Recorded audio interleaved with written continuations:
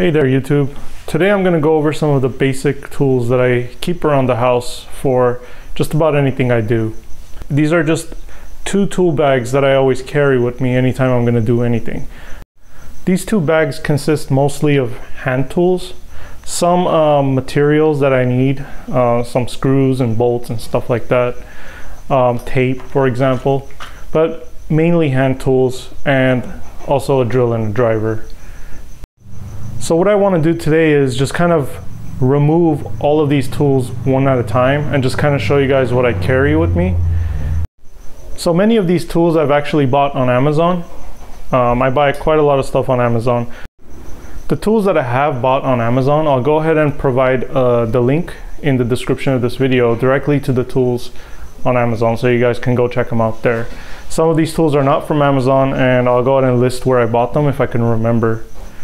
Some of these tools are years old and some of them are fairly new. I'm going to try to make this a nice quick video. I won't spend too much time on each individual tool. It'll just be a quick take out of the pocket and just show you what it is and what I use it for mainly, and I'll put it aside. So here we go. I'll start off over here on this side in no particular order. This is a utility knife. Everyone should have a utility knife. You could cut boxes with it. That's what I use it mostly for. Or any other sort of material. So that's that. Next we have, similar to a utility knife, this is just a regular knife. This one I don't use all that often at all. Since I have this utility knife, that's what I use more often. So this might actually disappear from my tool bag since I don't use it often enough to want to carry it everywhere I go. Here we have a nice little lever, or sorry, a level.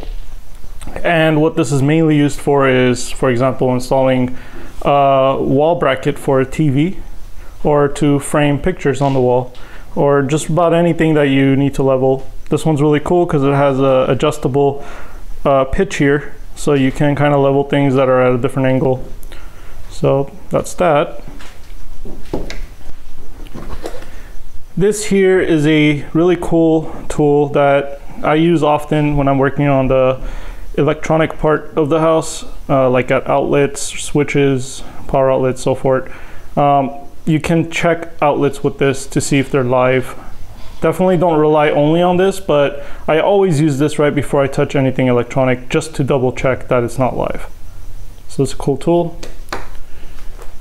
Almost done with this side. Here we have wire strippers to strip wiring.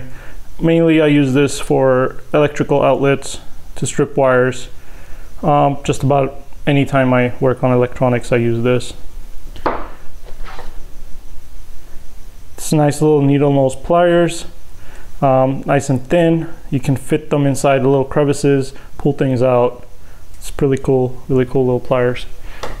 That's mainly for small things though. I have larger ones I'll show you in a bit.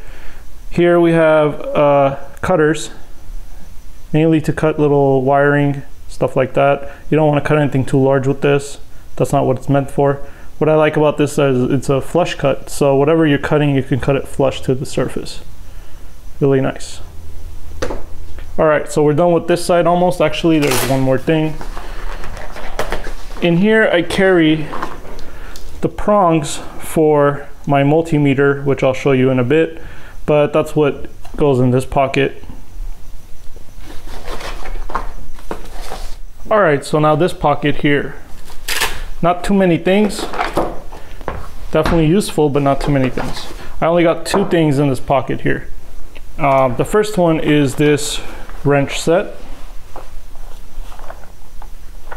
with a few different type of bits here, but it's mainly for the wrench set here. So it's nice to have, small amount. You don't need too many when you're going to take this tool bag everywhere.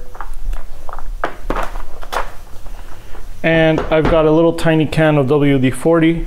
I use this a lot for every little thing. You could take out old rusted bolts, for example, from places. You can lubricate parts, you can clean parts with it. So this is a very useful little thing to have with you all the time when you need it. Now on this face of my tool bag, I got quite a lot of little things. So This is a really handy thing about this bag is it comes with this little strip that you can just kind of put whatever you want inside, and it locks up here like this.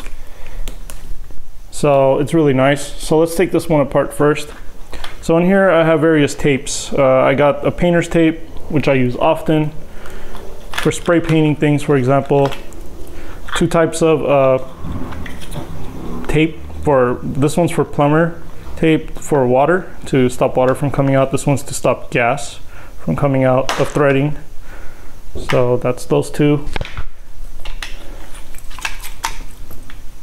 This is a sealing tape. And here we have a nice strong Gorilla tape. I use this for a lot of little things. It's good to have as a general purpose strong tape. Let's move on. In this pocket I have a toothbrush. This comes in handy quite a lot when I need to clean little things here and there, scrub grime off of something, or let's say I spray degreaser on something and I need to just kind of scrub off whatever comes off of it. So this is a cool cleaning tool. I like to carry one of these with me all the time. Here we have a little pick. It's a little bit more than 90 degrees, and this is good to have to pick things and just kind of pry on things. This here is really awesome. It helps you find studs in walls. It's magnetic and basically locates the screws that keep the drywall up against the studs, and that's how you are able to find studs with this. Here we got a little square. It's really awesome because you can really quickly find mark squares on wood. For example, you put this right up against an edge and then you can mark squares. You can measure things as well. You could also do 45-degree angle.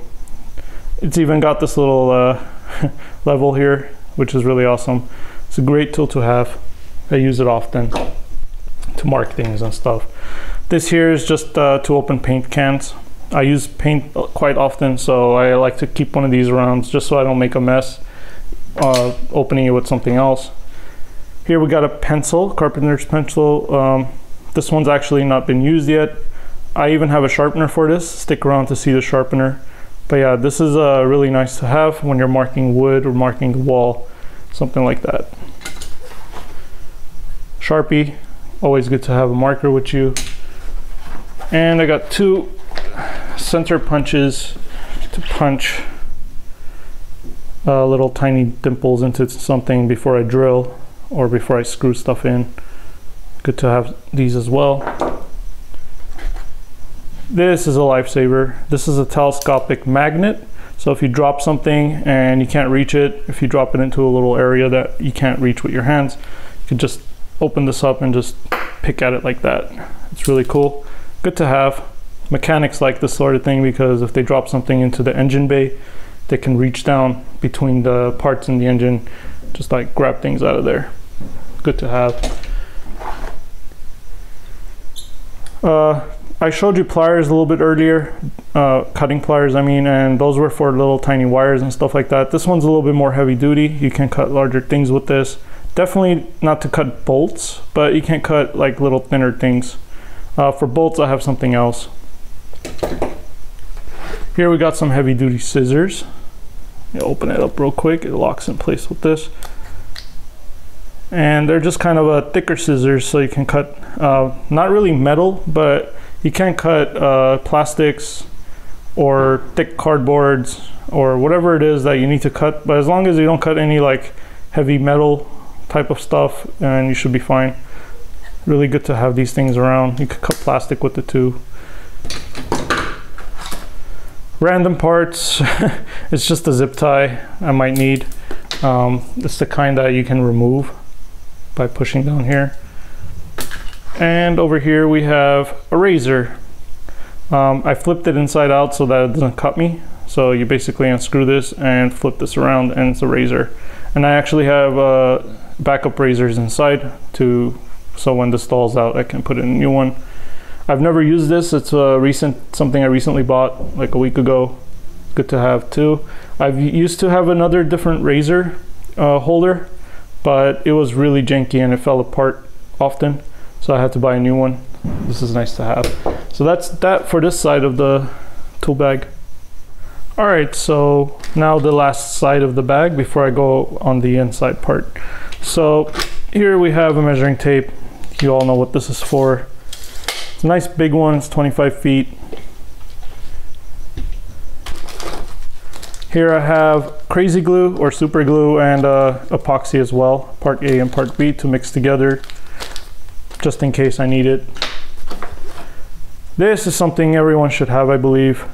Sometimes you have tools that require ground and you're working somewhere where the outlets are super old and they don't have ground. So what I've done here is I've cut this part out so you can adapt this part against the wall outlet and still use tools that need ground. Obviously it's not good to do this, but for just a quick way of using your tools where ground isn't provided, it's always handy to have something like this. Here, this is just some blades. This is a lithium grease, just a general purpose sort of grease that I use whenever I need to grease something up. This here checks outlets. So if you install something new or if you need to check if the wiring is correct in an outlet, in a power outlet, you can use this and it'll tell you if there's ground or no ground and sort of if it's wired backwards, like vice versa. So it's really cool to have this. You should probably have more than one of these, but I only have one at the moment. Smaller screwdrivers, flat and regular Phillips. Stubby little screwdrivers as well for tight spaces. And here, this is a sharpener for the pencil I showed you earlier. So you put this in here and it'll sharpen it. Very easy to sharpen with this. And that's it for this side. Let's move on. All right, so let's move on to the inside of the bag now. Here we got a ruler, nice 12-inch metal ruler for marking things straight or measuring something really quick without using a measuring tape. A bag of zip ties, these always come in handy. This tool, I keep forgetting what it's called. I think it's called crowfoot or something like that. And what it allows you to do is quickly pull out nails from walls, house framing nails and such. If you need to just kind of use it as a crowbar, you can put this up against something and tap on it with a hammer and just kind of separate things out or break things apart. It's nice to have this tool. I use it quite often. I have the smaller version as well for tighter spaces, and I've used this quite a lot.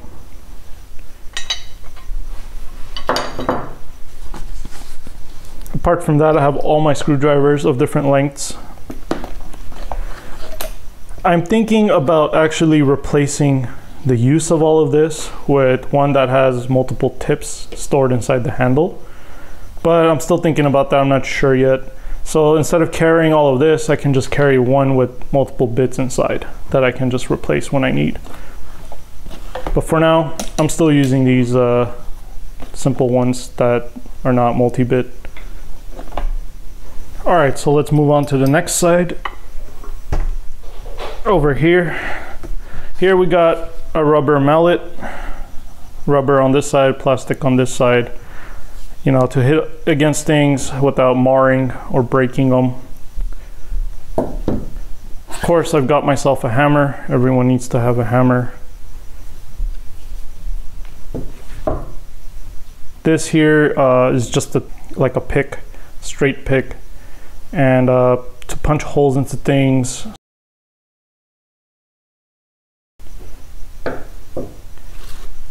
Over here we got just a Phillips screwdriver, oh not Phillips, I'm sorry, a flathead screwdriver, but it's not really meant to be used as a screwdriver. It's more for picking at things or just kind of using it as a way of putting between things and separating things, and just, it's just easy to hold and gain leverage on stuff and to just kind of break things apart, that sort of thing. Pliers, nice thick pliers. I got this at a garage sale for $1 and it was really rusted. I cleaned it all up and now I'm using it. It's a really nice pliers.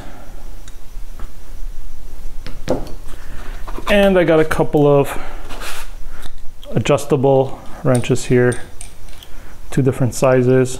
It's always good to have 2 of these because sometimes you're working on something that has 2 bolts that you need to just kind of unset from each other. So it's good to have 2 of these. Having 2 different sizes also is good. This one will fit into tighter spaces, for example. And I got a nice speed square. It's very lightweight aluminum. So that's that. There's all these tools have various ways of using them, and I'm not going to go over in detail all these tools, but for example, this one, you can use this for a lot of different things. But I'll try to post a video on some of these tools individually that I use more often. So let's move on. All right, so the last part here is the middle compartment. I've got goggles. Always have a pair of goggles just in case. I wear them whenever I'm doing something that I might break and pieces might fly into my eyes or something. Always wear your goggles. A little magnetic or magnetized metal dish to keep screws and stuff that if I'm working on something and I'm removing lots of screws, I keep it in here just in case so that I don't tip it over and things spill out because it's magnetic. It'll hold everything in. A cloth. I always have a little cloth in here, either for my hands or if I'm cleaning something. It's good to have a cloth. If I'm going to carry this bag far away, like if I park somewhere really far and I need to carry this bag up the stairs or something, this is just a shoulder strap. It'll make it a lot easier to carry this on my shoulder than if I was to hold it with my arm, because it is quite heavy. So I always bring the strap with me just in case. Here I have a multi-tool. A lot of the things I do involve electricity. So this one tests amps and voltages and a lot of other different things. So it's always good to have one of these. And the prongs you saw earlier fits into this. And that's what the multi-tool is for. This is quite an expensive one, but you can always get a cheaper multi-tool that does all these things as well. You should definitely have a multi-tool around the house. It's very helpful. Now here I have some smaller materials. Let me unlock it and show you guys what I've got in here. So this one's more for electricity. Here's parts to put against the wiring against wall. Yeah, so a lot of various little tiny electrical components, fuses and such. Here's a shrink wiring. So it's pretty cool. Or yeah. And here, wow, some parts came out. So I got a lot of rubber O-rings, different sizes. So if I'm like replacing a faucet O-ring, I could find the right size in here. Some screws. So yeah, just like a lot of little parts here and there that I can use to hang things on walls, for example. Washers, nails and such. A few things here and there I like to carry around. Alright, so that's it for this bag, but this is not all the tools I carry with me. I got a smaller bag. Let's go through that one next. Alright, so this is a smaller bag. It's a lot lighter than the other one. So let's go through this one next. Let's start off in the front here. Another magnet thing. Definitely don't need two, so I'm gonna probably take this one out of the bag. We got different sized bits here for drilling into, in this case, metal. On this one here we have earplugs for when I'm working in a loud area, or if I'm using machines that are really loud. I like to have a pair of these. And that's it. On this side, let's flip the bag over.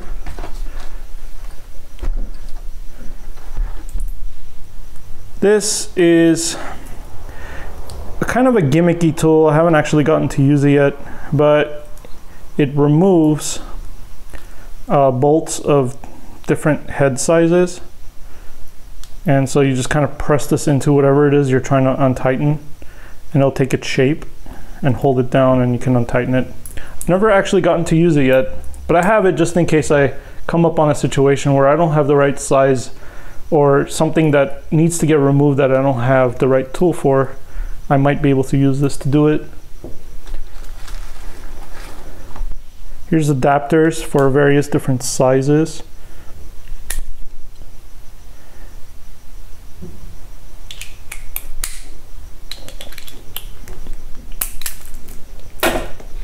Here we have, so this is a little bit set that you use to remove broken screw heads. So if you strip out a screw head, like a Phillips screw or something, you can use this to first drill into it, and then on this side you use it to actually remove the broken screw. I've gotten to use this a couple of times and it does work, but I have also used it in situations where it didn't work. So I don't really know what to say about this just yet. I haven't used it enough to really make a comment on it, if it's useful or not. Over here, I have a couple of these hex wrenches and various different sizes. This one's SAE, this one's in millimeters, it's the metric one. And you just kind of push down here and unlock it, and they'll lock into place. So that's really cool. Good to have these. Use it quite often on bicycles, for example. When I'm repairing my bicycle, I use these. Over here I have another pencil. This one's actually I'm currently using it. I've got really large bits to bore out larger holes. That's the larger one there, and I got two more over here, different sizes. And a pencil, well, a couple of small pencils. Over here I have bits, drill bits, but they're for like more for like stone. It's not for metal or wood or anything, it's more for stone and concrete and such.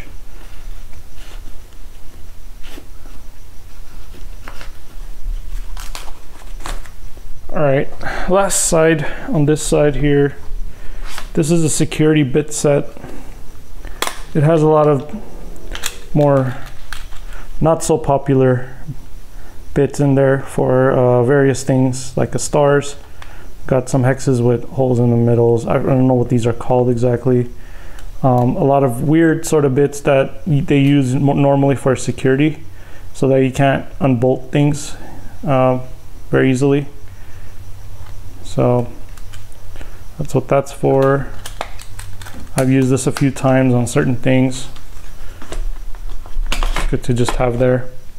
All right, let's go ahead and open this last part here. This is just a charger.